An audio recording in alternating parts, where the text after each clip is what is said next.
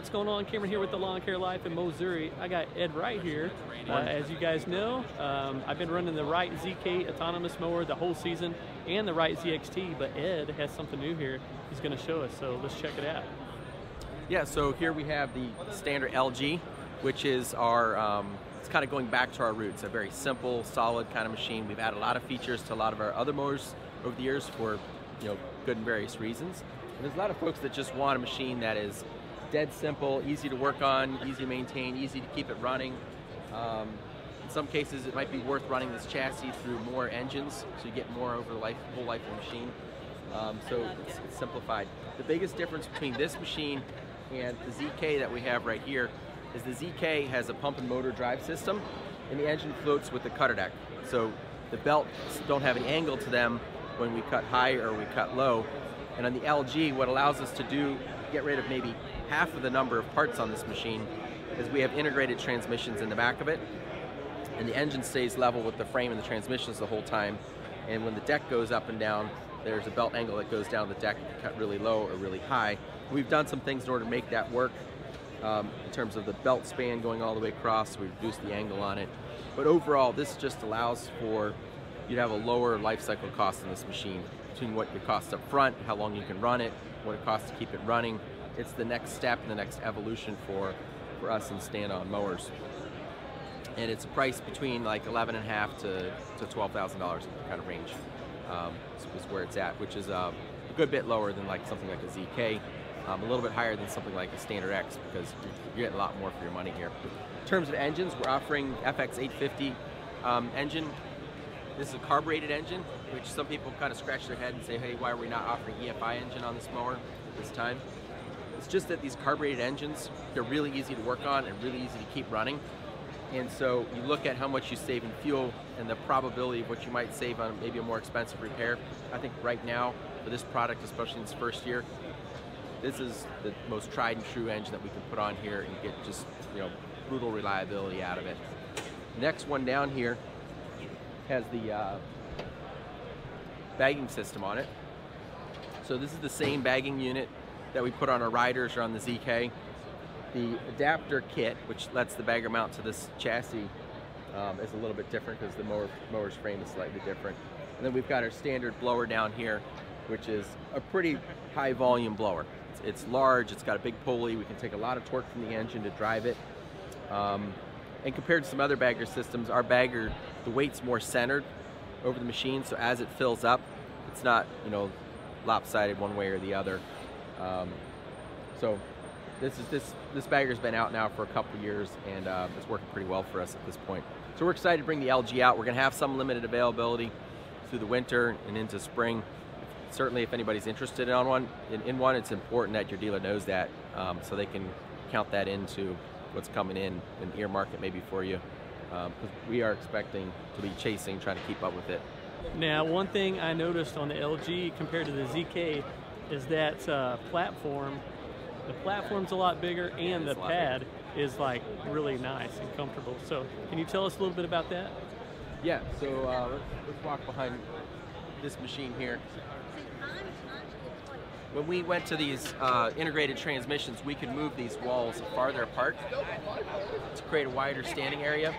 And then the platform itself, it has a tapered edge here, so that if you're on a hill, you can put one foot on that edge. It gives you a little more stability. The pad is just sort of upgrading our look and our brand.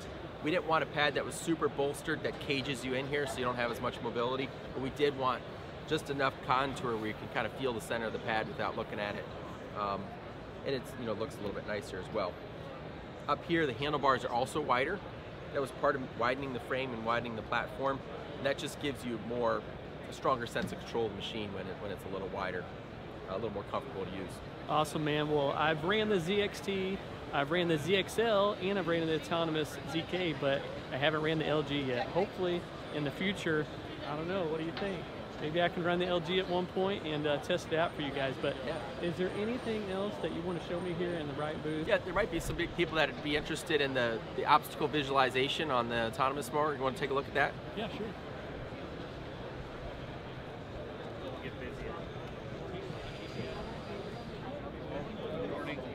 Advancing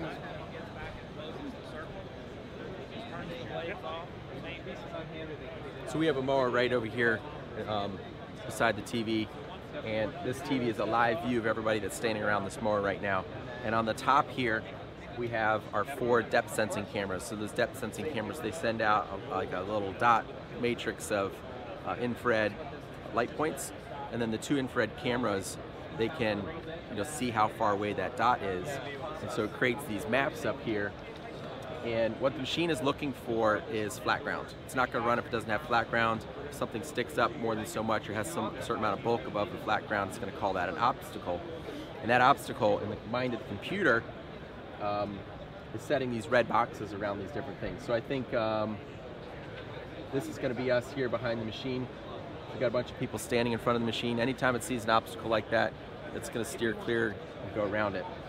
We have another camera on the machine, and this one uses more of a machine learning or AI kind of like system, and it's based on color cameras, and it says, this person looks like people that I've seen in my database before, and you can see a little number at the top with a percentage. So a lot of these people, it's got a 90% or 95% certainty it's a person, and then somebody that's like way down there on the aisle that might say that's 2% chance that's a person. So it's not based on the seeing depth shape. It's like a visual match of categories of objects. Another object that we look for is cones. So like a soccer cone kind of a thing. They're very easy to put out. If you have something flush to the ground in the middle of the field you don't want to mow over, you can put a cone on it. So we snap on cones pretty well. And then in the future we want to do things like tell the difference between a sprinkler head and a stick. You might be okay running over the stick, but you don't want to run over the sprinkler head, and you can't see that with the depth sensing cameras. It's just an object, right? But with the visual, you can pick up on the visual cues of different types of objects like that. And when the machine updates, we can update the type of things that it's looking for here. So there's a lot of future capability that's available to us as the machine over time gets updates here. Overall, machines work pretty well for us. We now offer the duals on it. What I tell people, duals are nice. The duals, it gives you a lot more control when it's turning on slope ground. You can put a weight kit on them underneath of it, 100-pound weight kit. So it lets you put on a little bit more aggressive terrain. You're not going to take it up on major embankments because the hyders are going to be fighting where the software thinks it needs to go. What type of slope do you think is ideal for this ZK autonomous mower? Because I have a lot of people asking, Sure. It's like, well, how steep, of a hill do you really want to take it up it? I haven't really tried it out. So. Yeah, there isn't an exact number that we recommend because it's so condition dependent. Like when you buy a car, they don't tell you how fast you can go around a corner because it could be icy or it could be dry. I would say though that 5% is easy. 10% in most cases is going to be easy. When you get into something around 15%, the machine's just going to command a turn when it gets to the edge. Sure. So if that edge is right where the ground is pointed down, it's going to slip when it tries to turn. But if that edge goes down to flat area and turns around and goes back up, it'll deal with somewhere around 15%.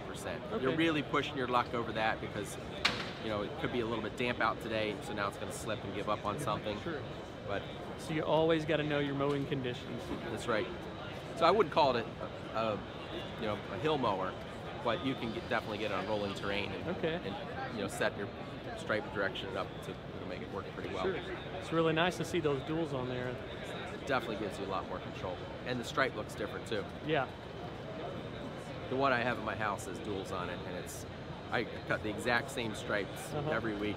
Okay. I have all the different zones are all the exact same 2-degree angle. Oh wow. It looks good once you start getting them burned in.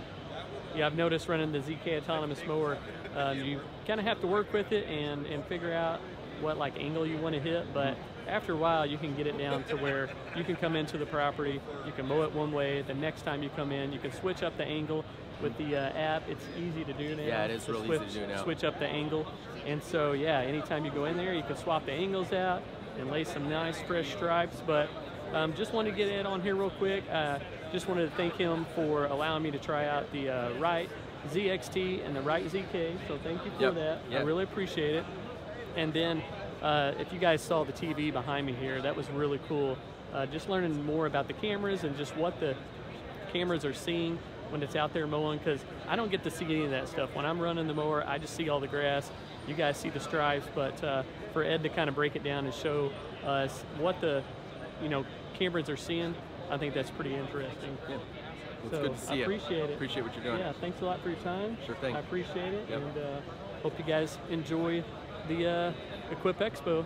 All right, got one quick question before we go for Ed, and that is like the Green Z technology. A lot of guys have asked how much the mower costs, first of all, and then they ask how much is the monthly subscription. So can you kind of break that down for me? Yep.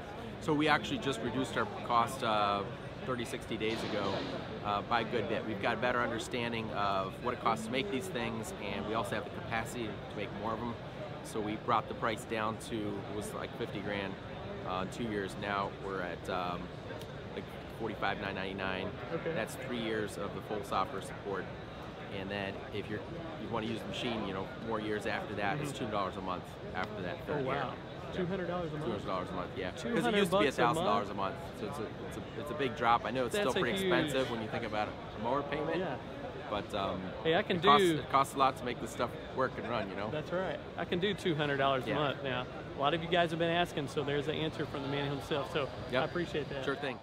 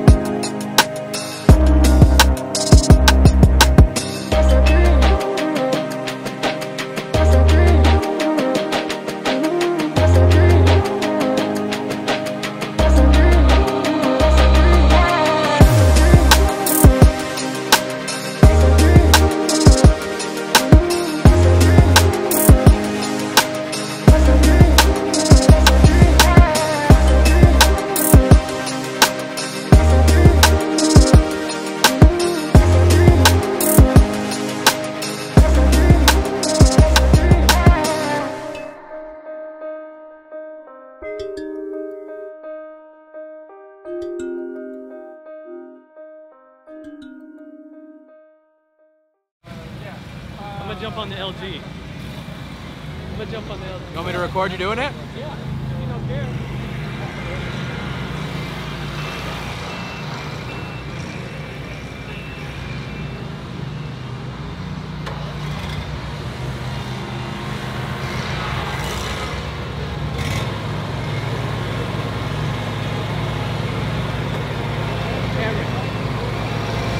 I'll go behind you.